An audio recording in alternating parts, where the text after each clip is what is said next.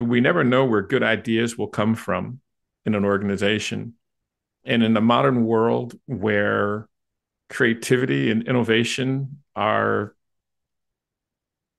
what make or break an organization today, you don't know who's going to have that creative idea that's really going to be the one. So when a leader makes space to hear all ideas, where a leader actually listens and asks thoughtful questions of the people he or she is responsible for, you just get a torrent of information, often good. And I think there was an executive a couple of years ago that used an acronym that I just loved because it really says it all. She said, "You have to be sure," and that's S.H.U.R. It's not be sure, but you have to practice sure. Where the S is you have to let the people that you're responsible for leading know that they've been seen. You have to let them know that the H is let them know they've been heard.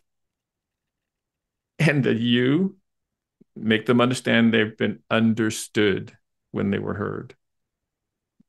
And when you do that, see, hear, and understand, they will feel respected. That one sticks with me because that really does distill it. So much so that I actually added it. Sure is a nice, easy word. I added a T for trust at the end.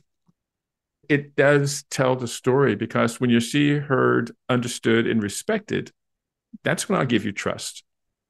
And when a leader can earn the trust of the people that she leads, that's really all you need. So when you say, you know, in 2 weeks, we're going to have to work on a weekend because we've got to deliver this thing at the end of the quarter. And I hope you're with me on this. Well, if I trust her, I'm going to show up for her because I know she's making the right decisions for us and the team.